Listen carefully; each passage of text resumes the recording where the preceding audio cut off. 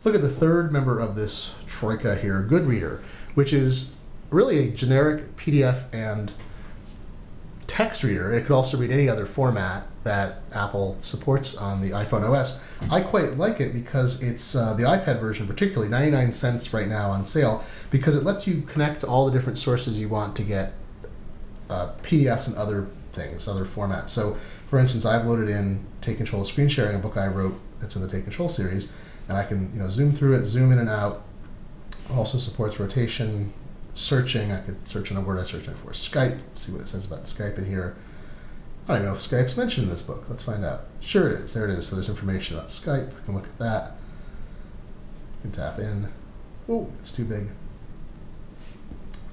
And you have, I can read through it page by page. I can scroll through it.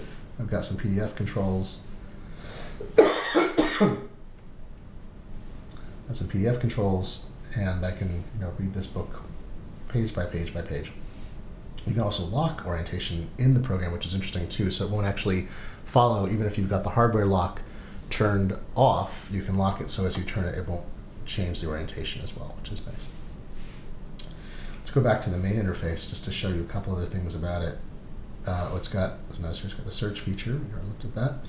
Go back to My Documents, and you can see there's a whole number of things here on the right. Show you previews of documents. If I select preview and tap this, it'll show me a preview of that page. You can turn that off to save time and space. You can find files because these are all stored on the machine. You can also use, what I think is fascinating, is you can manage documents through iTunes as well. The iPad has a storage area that's mounted in iTunes, so when you're looking at the device, when it's connected to a computer, you can select an application in the Apps tab, and then you can look and see what's stored on it, and you can manage that. You can drag stuff on and off, which is useful. So you can actually add PDFs and text files, other things, to GoodReader directly from iTunes without having to do it through the device itself. Some other things you can do, you can actually browse the web. You can go to web pages like Google and download items directly from it. Now, Google Books does have free EPUB downloads and other downloads, but the problem is that EPUB can't be read natively by the iPad. You have to have the iBooks app to read EPUB files, even open ones, and you can't. So you can't simply read the book formats the way you'd like to. You can. Let's see, if we click on this, you have to follow the link first, and you download a file when you want to actually retrieve it. So let's see what Google's got here. They make their files available both in EPUB and in let's see here, let's go back. Yeah, here's some books. Okay, so let's say we want to download Tale of Three Hemispheres.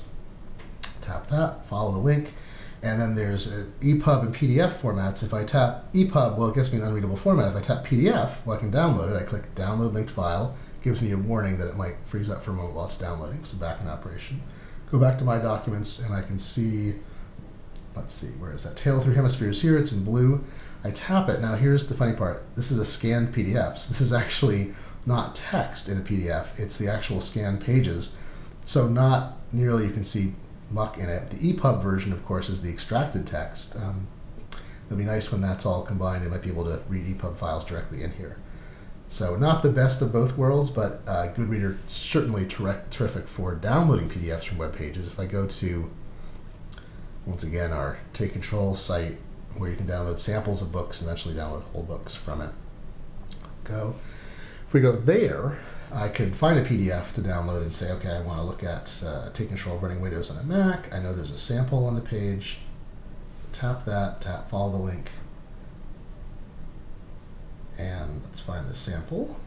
Now here it says free sample. I tap that. I tap download linked file. Say OK. Go back to My Documents, and then there it is. Take Control of running Windows on a Mac. I can tap that, and then I've got the sample right there, and can go through and look at the text in the sample. Terrific, right? Another interesting feature, I think, is that you can use you can connect to servers. So I can mount local servers. This is a mail server where I can retrieve attachments. So if someone sends me a PDF, I can retrieve that directly into GoodReader and read it offline. MobileMe, Mobile Me disk shows up.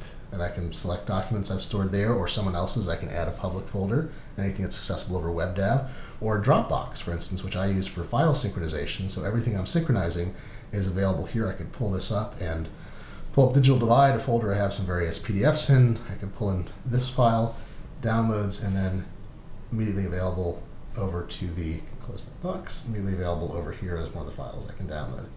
So pretty slick that this is all available.